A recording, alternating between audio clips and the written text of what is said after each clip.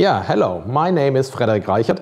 I'm professor for production management, and in the subject production and quality management, we will look inside production. What does production mean, and how can a product be improved for production?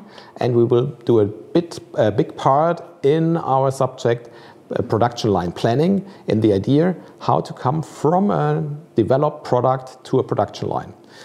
And one thing we will do here in our laboratory, in the laboratory log lab for production and logistics.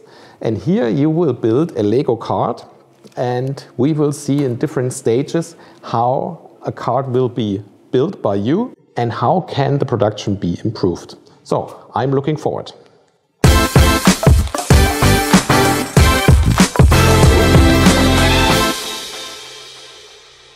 Wenn euch das Video gefallen hat, schreibt uns einen Kommentar und abonniert unseren Kanal.